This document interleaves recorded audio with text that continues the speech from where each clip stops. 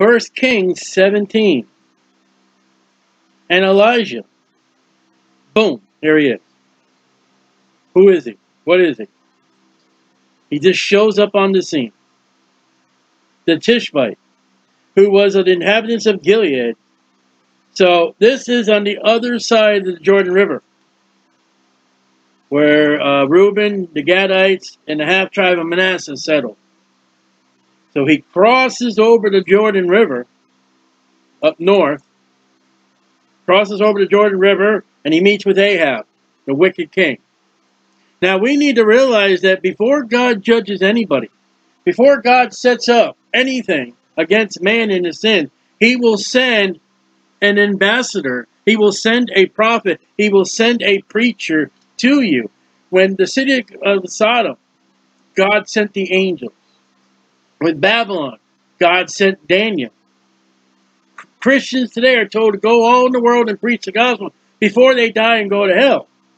Now, as me and my family, or my family and I, however you want to put the English, we have to realize not only do we obey the gospel, the Bible, go in all the world and preach the gospel, but we need to realize that when we are part of the ministry that God's given us, that when God sends us to particular places, and he has sent us to places that we have not been before, we must understand that God may be sending us to a particular person, that person, guess what? If he doesn't repent, if he doesn't get right, if he doesn't turn to God, it may be the last straw for him. So here's Elijah, shows up to Ahab, goes right up to, said it unto Ahab. Now, it doesn't say where they're at. I don't know if he's in the palace, if he's out in the field, but man, he just walks right up to the king and says, I got something to tell you. And what's he say? As the Lord God of Israel liveth, though Israel has been divided into two nations, the same God is over both those nations. It's Israel north that has left God, has forsaken God, has rebelled against God, and has set up their own religion. God's like, get over there, and you better tell them, I've had it, I'm angry. Evidently, you have not got the word that these kings are dropping dead. These kings are falling by the sword. They're being killed by prophets who said, this is what I'm going to do to your family if you don't get right. They don't get right, and the prophecies happen over. Now God sends Elijah. And we're in some serious business with a serious sinner as Ahab and Jezebel. And you got to remember, or look at, we don't know what the character of Elijah is. He's Jewish. They're short. But we got to realize with his mouth, he has spoken what God has told him to do, no matter what his size is, no matter what he is. He's a man that speaks the word of God and speaks it faithfully. Like, was the Gad or Nathan that went to David? Thou art the man. For whom I stand before the God of Israel. You don't. I stand before that God. You better listen to me, brother. Why would he say brother? They're not saved. They're Jewish. There shall not be dew nor rain these years, but according to my word, not the word of the Lord. God has given me the ability to say no rain, and there'll be no rain. Let's take two places. James 5:17. James 5:17.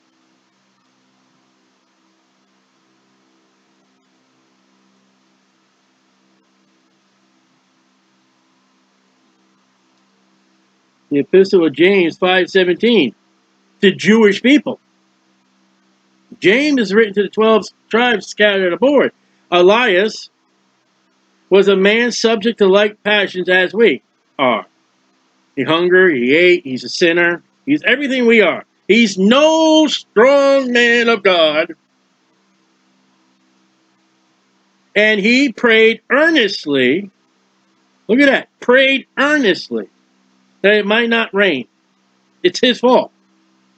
What we're going to read about the drought is Elijah's fault. And it rained not on the earth by the space of 3 years and 6 months. Now, that's the time of the Great Tribulation Period. Now, Revelation 11:6. Let's look at a particular character in the Bible. Revelation 11:6. He's not named. There are two men that are not named in Revelation 11, but by the study of the Bible that we're reading and what we're reading today and studying, we can 95% be sure of who these two people are. And when we get to the study, Lord willing, we get to the study of Malachi, we will be more sure. Revelation 11, verse 6. Verse 4. These are the two olive trees and the two candlesticks standing before God of the earth. Now, it says James and John, and it says the mother of James and John came to Jesus one day and say, Lord, can you grant my two sons to sit on either side of you? Remember that? And Jesus told him, said, listen, I don't have that authority. And Jesus did not say there was a place before.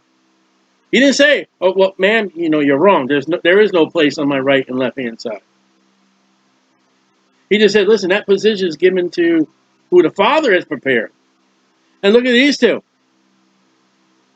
Verse 4, two olive trees, the two candles standing before God of the earth. There's that position that James and John asked for, and that position is given to these two characters.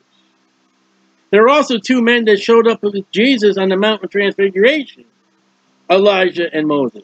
And if any man will hurt them, fire proceeds out of their mouth and devoureth their enemy. And if any man will hurt them, he must in this manner be killed.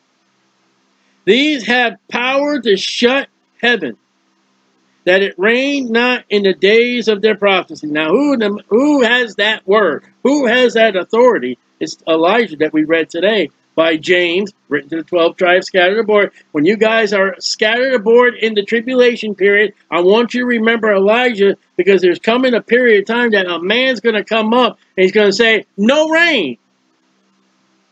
And he's going to pray for no rain. And we go back over here to 1 Kings 17. But according to my word, that sure looks like that prophet in the tribulation period, Elijah. God is going to listen to Elijah. It is judgment. It is pre-judgment. Listen, I'll show you my... Jews require a sign. What is a sign? No rain. Boom. 3.5 years. No rain. Isn't that a sign enough? And the word of the Lord came unto him, saying, unto Elijah, get thee hence, and turn thee eastward, and hide thyself. Look at that, hide. Adam and Eve hid themselves from God. He's like, hey, you hide from Ahab and Jezebel. And we'll see that later about Jezebel. Hide thyself before the brook Tribulation. There's all kinds of places mentioned. That is before Jordan. So here's a river that is along the Jordan River. It shall be that thou shalt drink of the brook, because there's going to be no rain, there's going to be no water. But I will give you a place to drink. And I, God, have commanded the ravens. That's the first time ravens shows up. Plural. I've called this black bird, this unclean bird. It's an unclean bird. To feed thee there. There. You better go to that brook. You go anywhere else, you're not going to get your food. And where God has told us to go, we better go, then God will supply your needs. If you walk anywhere else, you get out of the way, you rebel against God, you're not going to get the blessing. So he went and did according to the word of the Lord. So now he's going to get fed. And he himself is going to get a sign. What is the sign? Here comes the birds delivering his food. It's remarkable that animals in the Bible will listen to God 100%. Mr. Whale, swallow that man swimming. Okay. Okay, Mr. Whale, spit him out. Oh, but and he didn't have to fight with the whale. The whale went along the beach where God told him to go, and he spit out Jonah. Boom. Mr. Ass, I have a message for you to teach Balaam. start speaking. And that ass began speaking. That ass has never been rid, the colt or the foal of the ass, that never been ridden. God steps up to him and says, hey, I'm getting on you. You ain't going to buck me off. He gets on them, and that just carries them right into Jerusalem. Noah sends out the animals, a raven. One takes off, never comes back. One comes back. He sends out the dove. Dove goes out, can't find nothing, comes back in. He sends out the dove again, then God says, olive leaf. Get an olive leaf and bring it back. Animals listen more to God than man will listen to God. So he went and did according to the word of the Lord, for he went and dwelt by the brook Chernobyl, that is before Jordan. So there's his water supply. And the ravens brought him bread and flesh in the morning, and bread and flesh in the evening, and he drank of the brook. So here, God wants us to be vegetarians. What's flesh? It's meat. Now, there's a rabbi Jewish story that says that these ravens went into the king Ahab's kitchen and grabbed, I don't know. It's a cute little story, but it's not in the Bible. But that's what they say. But there's one thing I can point out in this verse, that's in the verse, that other fairy tale stories we don't know. He was brought flesh and bread in the morning and in the evening. That would have been the times of the law of the daily sacrifice. One lamb was to be offered in the morning, and one lamb was to be offered in the evening. And there is a precise means of what you're to do. So it's amazing that these ravens brought Elijah his food in the morning, I guarantee probably 6 a.m., and in the evening, I guarantee with scripture, it would be 6 p.m. The time that the priests in Jerusalem will be offering the daily sacrifices. Elijah's being fed by unclean birds. And the birds did not eat. Have you ever thrown bread out to any kind of bird to feed them? They don't come back and say, here, would you like to have a morsel? Thank you so much. My tummy's full. You can have the... No bird's done that. That's a sign to Elijah. Jews require a sign. Elijah is a Jew. And it came to pass after a while that the brook dried up, because there had been no rain in the land. Now we're told that 3.5 years. We don't know how far we are in now. So the physical and spiritual condition of Israel is they're dried up. God is not blessing them. And the rain, the lack of, is a judgment upon Israel that you're not doing right. Isn't it a wonder that there are places in America that the place is just desert and so dry, and yet they got to pump water into those cities, those places, and yet they are going about with crime. They're going about with gambling. They're going about with everything that defiles God. Drought is one of the means of God's prejudgment and judgment. And the word of the Lord came unto him, saying, Arise, get thee to Zarephath, which belongeth to Zidon. Now let's run our Bibles back to chapter 16, verse 31.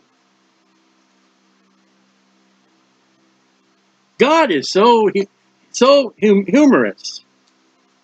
In 16:31, and it came to pass, as if it had been a light thing, for him to walk in the sins of Jeroboam, the son of Nebat, he took to wife Jezebel, the daughter of Ethbaal, king of the Zidonians. Now back to verse 9 and 17. God's like, I'm going to send you over there where Jezebel came from. And I'm going to take care of you. Now, Zidon is a port between Tyre and Zidon. Well, of course, Zidon. The city Zarephath. It's on the Mediterranean Sea. So Elijah's going from somewhere in the Jordan River all the way across Israel and into the Mediterranean Sea area and dwell there. All right, here's another place I got you. You better go where I tell you to go. If you don't, nothing's going to happen for you. Behold, I have commanded a widow woman there to sustain thee. Luke 4:26. Luke 4:26.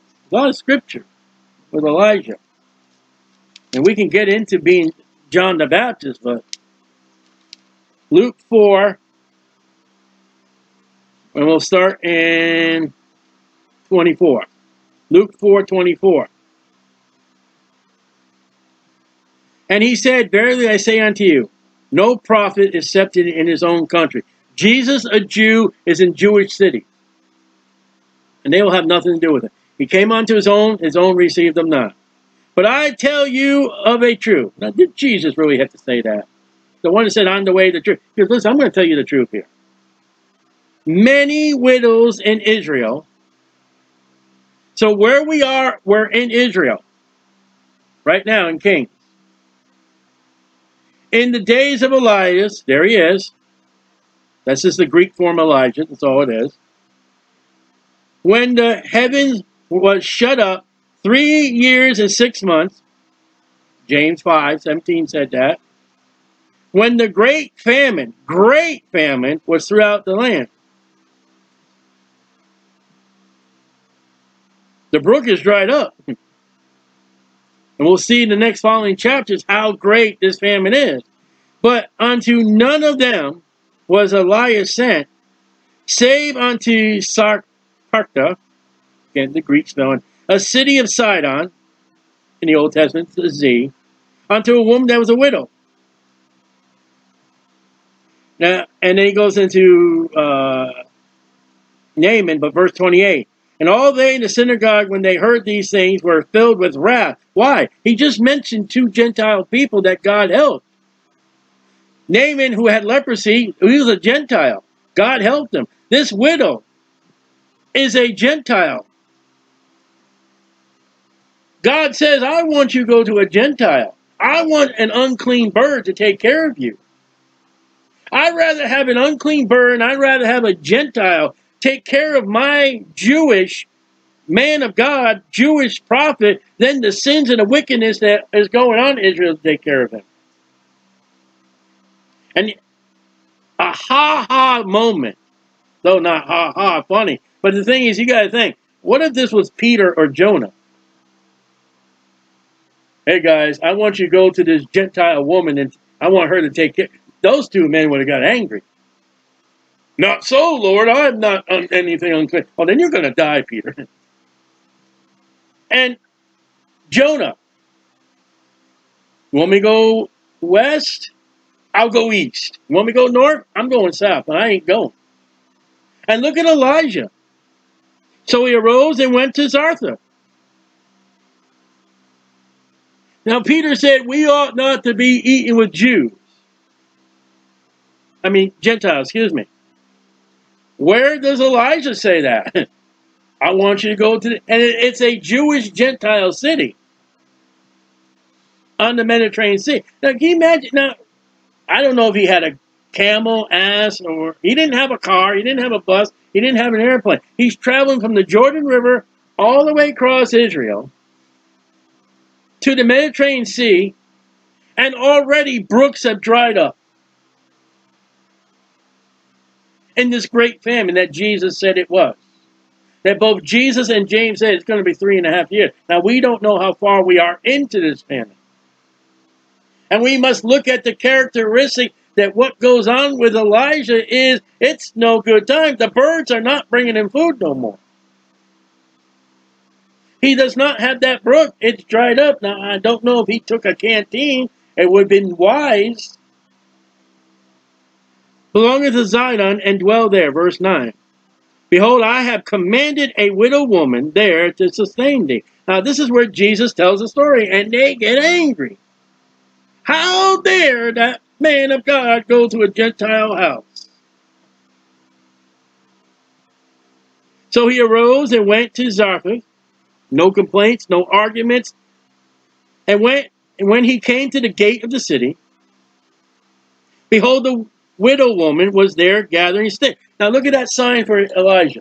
Jews require a sign. I want you to go in that city. He hasn't even got to that city yet. Here's the gate, and there's a woman picking up sticks, and that's the woman that God said.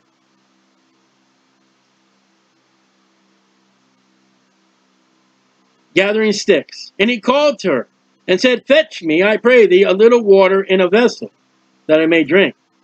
Now, who knows when the last time he had a drink? First thing he says to this woman, I need a drink. It's a famine. This is, now, we forget. When we look at the story of Elijah, remember Elijah said, get 4 barrels of water and put it on the sacrifice? We are in a great famine. That water can go for people. And you want to waste it on the altar?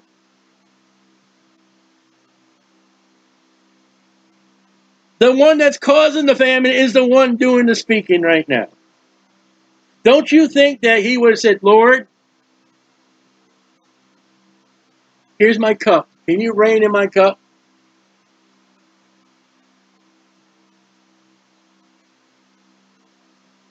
You think he could have done that? You think God would answer him? But what did James say? A man with like passions. I am so thirsty. You give me a drink. At any moment, he could have said, Lord, rain. That's it. I'm done. I'm fed up. I need water. Rain. But he suffered along with everybody else. God gave him a little providence, a little care, but still. And as she was going to fetch it, she was going to go. She was going to go get the water. He called to her and said, bring me, I pray thee, a morsel of bread in thy hand. When was the last time he had the bread from the birds? I'm hungry. I'm thirsty, but I'm hungry. And she said, as the Lord Jehovah, remember, she's a Gentile. Look at that. That Gentile woman said Jehovah. Capital L, capital O, capital R, capital D. Jesus walks into the synagogue. He said, this woman that was a widow of Zidon, and, you know, kill him, kill him. She's doing better than what they're doing. She's taking care of the prophet. As the Lord thy God liveth, thy God. Okay, she recognizes who Elijah is. Why? God has already spoken to her. I have commanded the widow woman to sustain. She's waiting for Elijah to come. At that moment, he shows up. That's got to be him. And she goes forth to fetch him, called and said, fetch me. Verse 12. And she said, as the Lord thy God liveth, I have not a cake. I don't have any. But a handful of meal in a barrel. That's the first time barrel shows up. So I got a barrel. It's got some meal. A handful. Just enough I can put in my hand. And a little oil in a cruse. And behold, I am gathering. This is how bad it is. 2 sticks. I'm not gathering sticks. I'm not gathering a handful of sticks. She says to Elijah, 2 sticks. That's all I need to cook this. What for? That I may go in and dress it for me and my son. Excuse me. That we may eat it and die. All I need is 2 sticks for my last meal. That's enough to make this bread. That's how much I got. I'm in the valley. I'm suffering. Sir, I can get you the water. A cake. I got just enough for me and my son. Which you probably figure, and much as she loves her son, she's going to divide that thing into quarters. She's going to get at least probably 3/4 to her son, and she's going to get a quarter of it. And Elijah said unto her, fear not. Go and do as thou hast said. But make me thereof a little cake first. What nerve do you got? What on earth is Elijah doing? Verse 9. I have commanded a widow woman there to sustain thee. He's putting God to the side. Is this the very woman? If this is the woman, you're going to make me that cake first. If you're not the woman, you're going to tell me, go, get out of here. Who do you think you are? You got some nerve. Get out of my face. I ain't not going to get you the water. First, and bring it unto me. And after, make for thee and for thy son. That's impossible. She just told you she's got enough for only her and her son and none for you, Elijah. That's Jesus Christ. Stretch forth your hand that's dried up. God, Jesus, I can't stretch forth my hand. Oh, it's stretched forth. It's moving. Talks to a blind man. What do you see? Jesus, I'm blind. I can't see. That's impossible. And yet he made the man to see. He says, I see men as trees walking. This is the same thing, Elijah. Look at the characteristics and study Elijah and separate Moses, two different men, the law and the prophet, and look at them with the Lord Jesus Christ, and they all three fit together.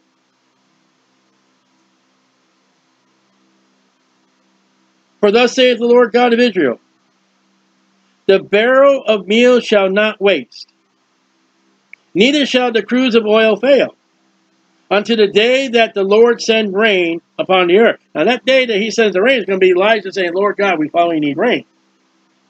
Because it was at his word. All right, he told the woman, you go make that cake first, you feed me, then you feed your son, and then you're going to have an unlimited supply. You will not need a warehouse shopping. But that barrel will produce, that oil will have for you every single meal that the three of us will need.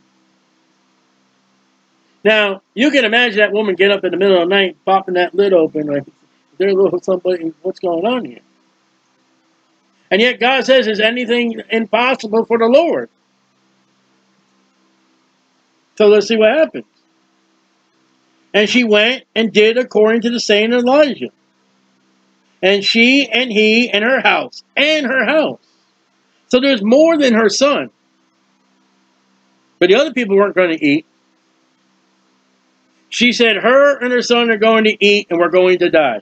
But there are people other in that house. Because he would said, and she and he, that's Elijah, and her house. If it was just the son, the Holy Spirit knows what son is. It would have said, and she and he and her son did eat many days. So that woman believed God, and she has been given a mountaintop. She is now being sustained by God by life. Is that not Jesus Christ?